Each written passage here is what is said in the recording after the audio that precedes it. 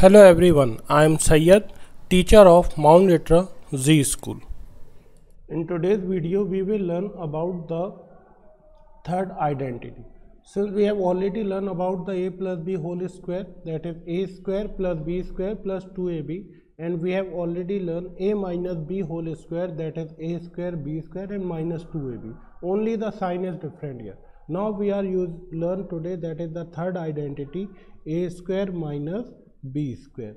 So a square minus b square is equal to a plus b and a minus b.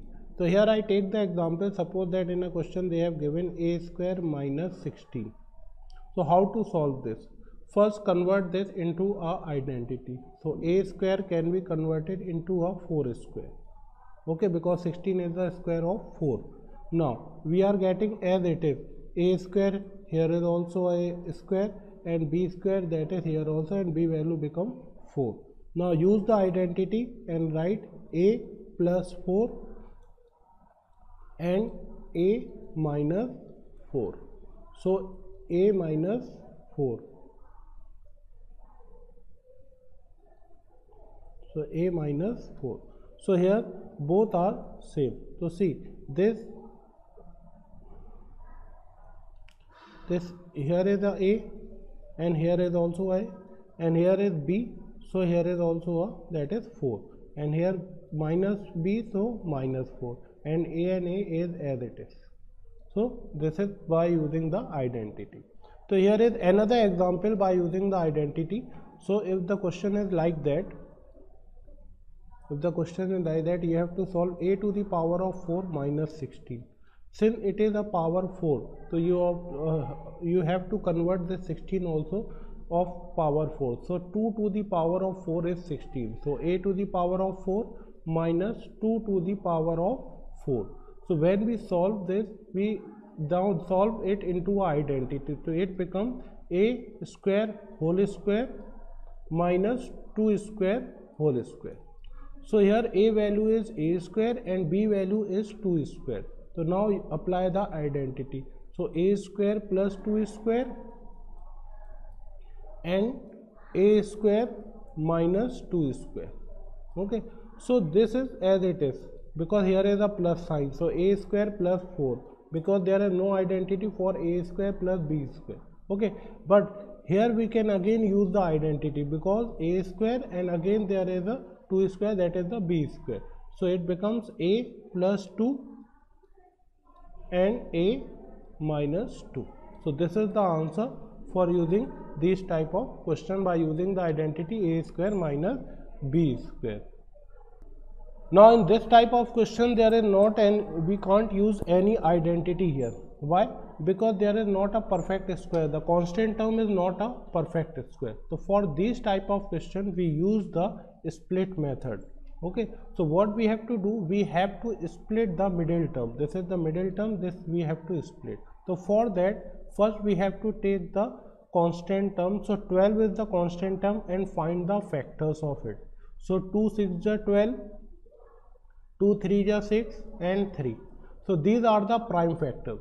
From these prime factors, find any two factors. When we multiply, we get the 12. And when we add or subtract, we got 7, that is coefficient of y. So if I take here 4 into 3, so 4 into 3 is equal to 12, and if I take 4 plus 3, that is equal to 7. So these are the perfect factors we have taken here. Okay, because when we multiply we got the 12 here, and when we add we got the 7. So we take 4 and 3. That means we have to split minus 7y in the form of 4y and 3y. Now, so here we have to solve y square. Since this is the minus sign, here is the minus sign, so here also minus 4y and minus 3y. When we add we got minus 7y and 12 as it is. Now the 3 terms is converted into 4 terms. Now again we have to do the regrouping as we have done earlier. So these 2 terms, and we have to take these 2 terms. Find in these 2 terms what is common, that is y square, and in minus 4y what is common. So in these two the y is common here. So we take y as a common. What is left? The left y and minus 4 is left. Okay. Now very careful for this sign. This sign came as it is. So here is the minus sign. So here is also a minus sign. Now in these two terms 3y and 12, what is common? So we have seen that 3 is common here. So put the y here. For next sign, what you have to do? You have to multiply this sign, that is this minus and this plus. Okay, so this sign you have to multiply. So plus minus become minus. So here is also a minus sign. So here is also a minus sign. So this is the minus sign. Now we have to take a 3 from 12. So what is the remaining? That is 3 4 are 12. So 4 is the remaining term. Now since these two brackets are same, y minus 4, y minus 4. When the brackets are same, that means we are doing in a correct way. So y minus 4 and next bracket is y minus 3.